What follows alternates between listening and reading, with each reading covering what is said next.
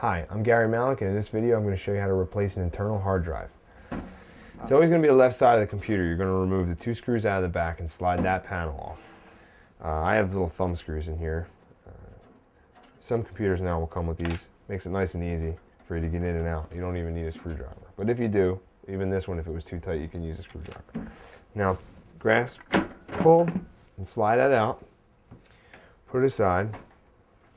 And now here is my hard drive. Here's my hard drive. It's even labeled. We have 2 screws. One here.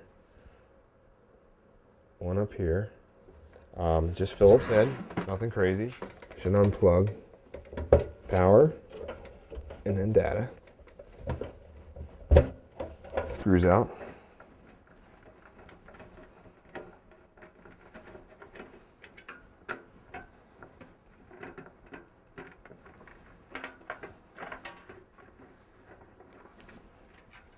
Now it'll slide right out.